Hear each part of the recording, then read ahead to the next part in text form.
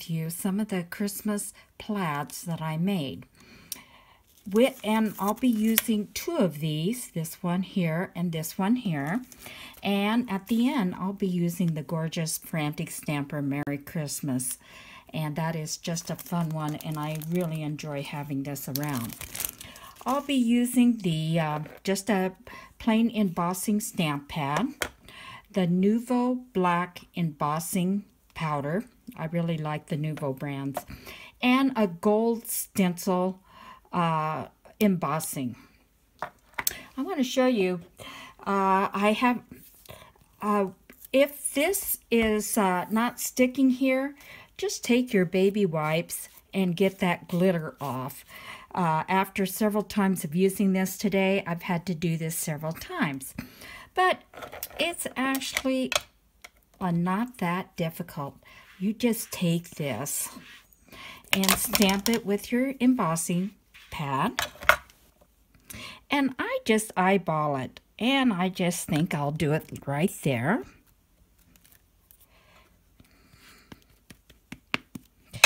Do it right there. And I'll be embossing this with the gold and the black. And it's going to look similar to this one right here. So you can get these as close as you want. Some people use a stamp tool to do this, but I just found it wasn't that difficult and I didn't have to be that precise. See, if you notice, it's already stamped with the stamping embossing pad. And I'll just go across like this.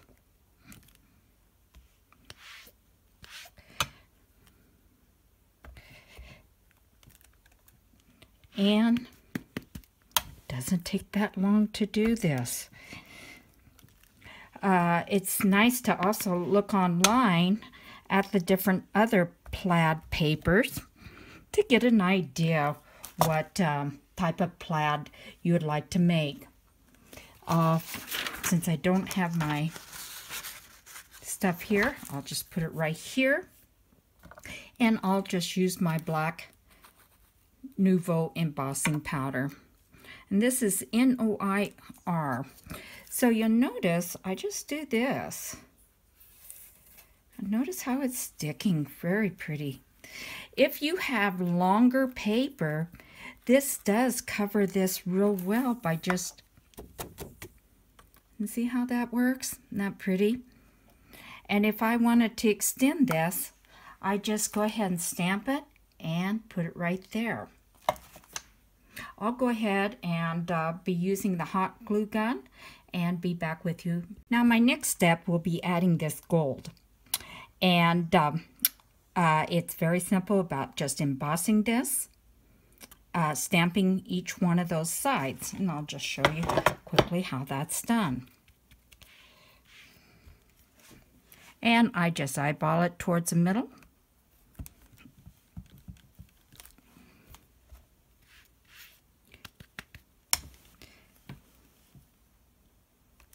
And you can just see I'm stamping as close to the center as I can.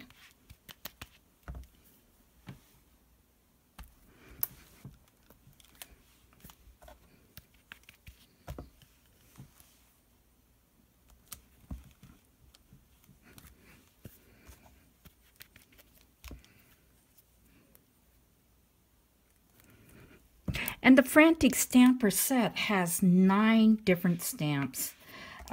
Plaid stamps for you to choose from. Also check out the one that they had a month ago or 2 months ago, and it's different type of stamps to go with stamp number 1 as well.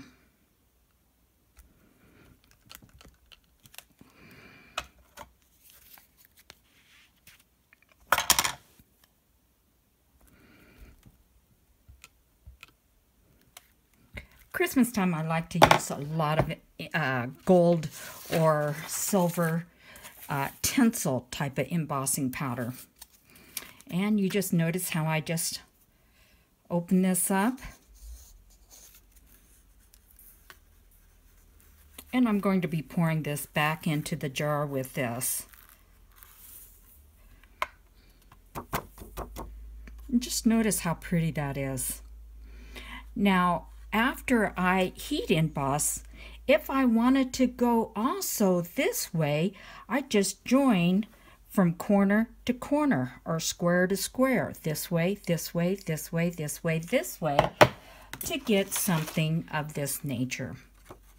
Notice here I just used the gold and the green and the gold. And here's another one that I did where it's the white pearl and the gold, and then I stamped the corners with little snowflakes. Here's the green, a little harder to do metallic at times because the metallic wants to stick everything, but this is the green and the gold. And this is pattern paper with the red embossing, red tinsel embossing powder with the black Nouveau. And this is a different type of red, the Frantic Stamper stamp of the in this set with this one, just having two. And again, you just notice how I just go from corner to corner, corner to corner when I do the extra side here. I think it'd be really cute to use different pictures sometime if you get a little larger. So I'll go ahead and take this, give you a moment, and go back and use the heat gun.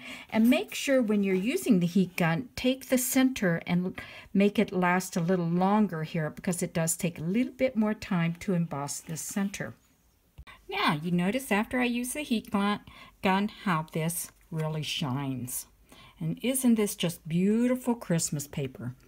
And here again, I'll show you some of the samples. You can put little snowflakes or stamps of anything else in the corners. And there again, I did it starting this way, going across, and then turning it this way. Here's the red metallic paper with the green and the gold again. And this is just squares going across.